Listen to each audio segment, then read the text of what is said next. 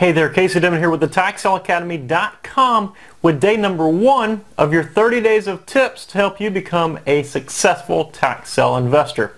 And today's tip is to get a professional email address. It's a very simple tip. Just get a professional email address. When you start investing in tax sale properties, you're going to use email as a way to communicate quite a bit. You'll be sending emails to buyers, you'll be sending emails to other investors, you'll be sending emails to auction companies inquiring about auctions and properties and whatnot. The worst thing you can do is send an email from hotgirl123@hotmail.com.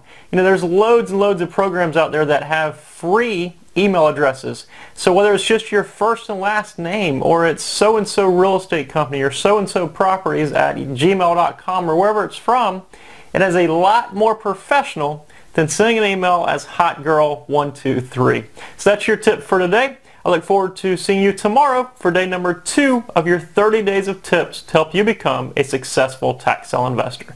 Have a great day, folks. Bye-bye.